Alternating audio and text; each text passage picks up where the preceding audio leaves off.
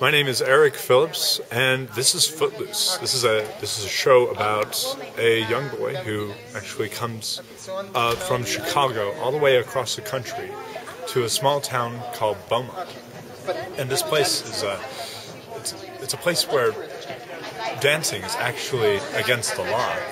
It's crazy, and it's all thanks to this reverend who's there, who his son 5 years ago died in a car crash due to dancing.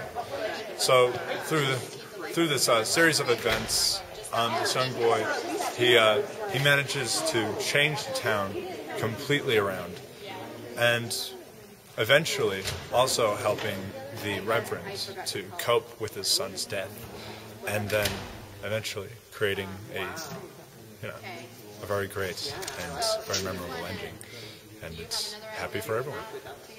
All right, it looks like the show has a lot of energy. Have you had fun doing it, preparing for it? I have. Oh, it's a great show. And what will the audiences get out of it if they come? Oh, just a fun experience.